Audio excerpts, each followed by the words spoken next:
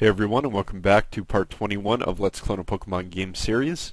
Now it's been a while. I've been in Activision the past year, and I've been focusing on some mobile games now that I've been laid off of work. But I figured since so many people have requested it that I would get back into the swing of making these Pokemon tutorials.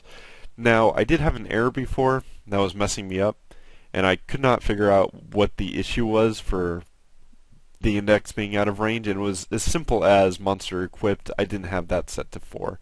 For some reason I thought that would automatically transfer over the amount in the array over to there, but it didn't. So I just changed that to 4 to fix it. So if anybody else is getting an error that's index out of range and you've done the previous tutorials, that might be the issue. Or maybe it's just me. I don't know. Well, in this tutorial, we're going to keep it very simple again, just to start off. Just to get back into the swing of things, I'm going to be covering how to just do a quick turn-based system to where we can attack, our monster can attack, and then we can attack again. And it'll just jump back and forth in an infinite loop, pretty much. So eventually, we do want to change it. So we actually do an attack, a specific attack, and whether we take HP away from that monster or not is calculated by that. But there's a lot more variables that we have to throw into that equation, so we'll just keep it very simple for right now. And I ended up coding this before and recording it, but it took way too long, so I'm just going to go back over what I was doing. So I went into the main script, and this is where we generate our enemy and set up the combats and everything like that. But anyways, I created a new variable for turn. Now, for turn 0, so if the int equals 0, it's going to be our player's turn. You could also use a bool for this if you want to, but you don't have to. But it's just easier for me to keep track in this way. So 0 is our player's turn, turn 1 is our enemy turn. So after we attack, it's going to be our enemy's turn, and we're just going to wait for them to attack and vice versa, and just jump back and forth.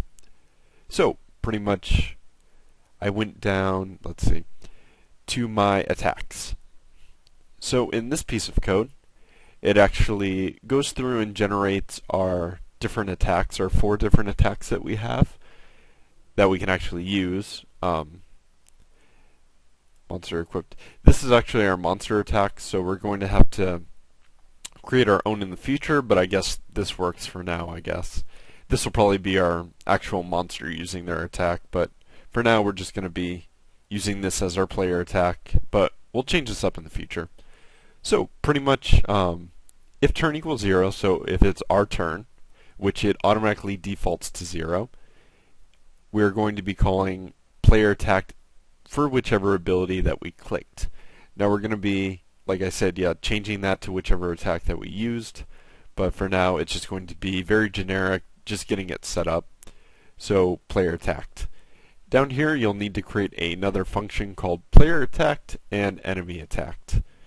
Now for our debug.log, we're just going to state that, okay, we click something and our player attacked, and then we want to switch it over to turn 1, which is our enemy turn. Now the reason we're switching this is so soon is so, that we can't use a bunch of attacks, so we can't click a million times to, use a bunch of attacks at once. It automatically switches over to 1. But we do have a little bit of leeway here. So when we call our enemy attacked, there's a yield wait for seconds here. So if we called an animation, let's say here, like call animation for like our Pokemon attack, then we can give a 2-second leeway for that enemy to go and attack before, our enemy chooses which attack they want to use and then calls their animation and then switches over. So they have a little bit of leeway too there.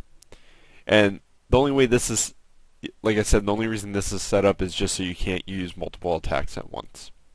So it should jump back and forth between the two, or not back and forth, it should call from here, go into here, and then cancel out, and we'll have to click this again to go back through the loop. And I'll show you guys real quick through the console how this is set up. Now, like I said, this is a very basic tutorial. We'll get into the more advanced stuff, but just to get back into the swing of things, we're just setting it up this way. Okay, so we have entered combat. This is how we had it set up before. And we'll click that attack. Player attacked. It'll wait 2 seconds.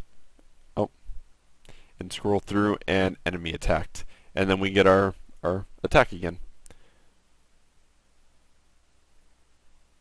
And so we can keep just switching and selecting different attacks and whatnot.